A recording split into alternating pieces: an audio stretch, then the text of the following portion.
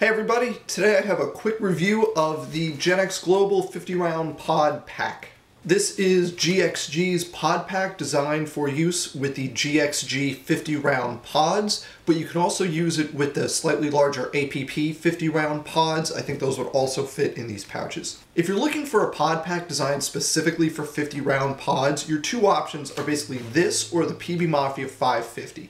The PB Mafia is a little bit more expensive. It's about $25 or $30. This is $10 or $15, so this is dirt cheap as far as paintball gear goes. But you're going to get better quality with the PB Mafia. However, this is a really excellent option because it has one big advantage over the PB Mafia 550.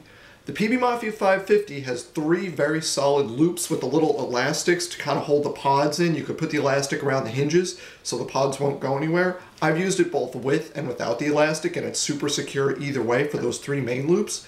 But then it has two of those little elastic loops that aren't really as secure. They're harder to get the pods back into once you've used it, and they can fall out when the pods are full before you've grabbed it. So in effect, I always use the PB Mafia 550 as a 3-round pod pack.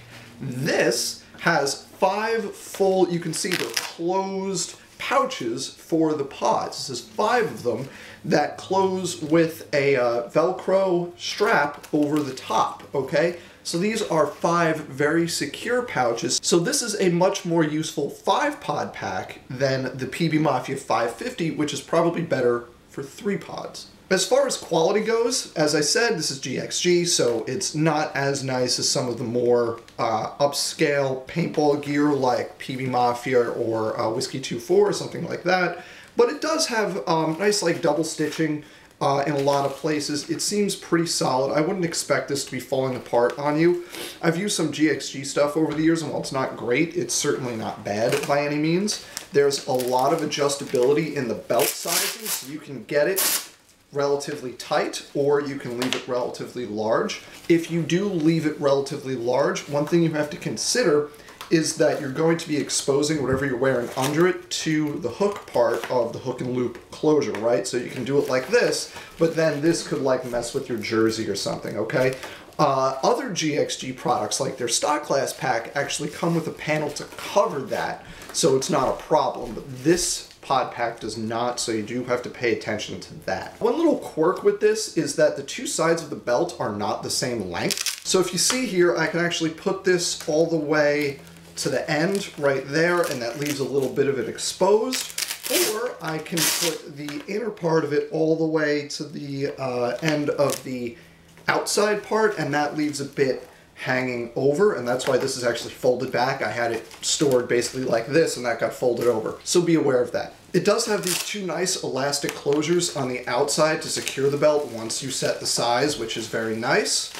And this one actually has the loop part of the hook and loop closure on the outside, so if you need them to overlap, this one can fold over and it won't be flapping around. That's a nice touch, I think. One downside to this compared to the PB Mafia 550 is that you can't really use it with anything other than 50 round pods. With the open loops, the PB Mafia 550 works just fine with 100s or 140s, but because these have the closed pouch system of holding the pods and the strap that holds them in place is not elastic, you can't fit anything else in there, basically beyond the APB 50s. One last thing here is that it has a nice bit of reinforcement in the back. There's stitching in the middle of each pouch, and then it has this kind of like vinyl backing that kind of lends a little bit of structure to the back of the pod pouch itself. It's not like some pouches that are solid or padded or anything, but it does give it a little more support than it otherwise would have. But you can see, again, this is GXG quality here, so it's like not even sewn on straight. It's still there and it's still going to do its job, but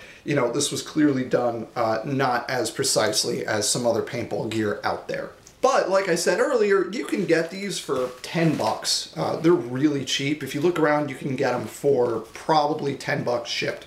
So yes, there are some quality issues in terms of the precision, but I wouldn't worry so much about it in terms of the durability, at least for a couple of years. And for the money, you get a pretty solid, pretty usable 5-pod 50-round pod pack. Great for pump play, great for limited paint. So those are my thoughts on the GXG 50-round pod pack. Thanks for watching. See you next time.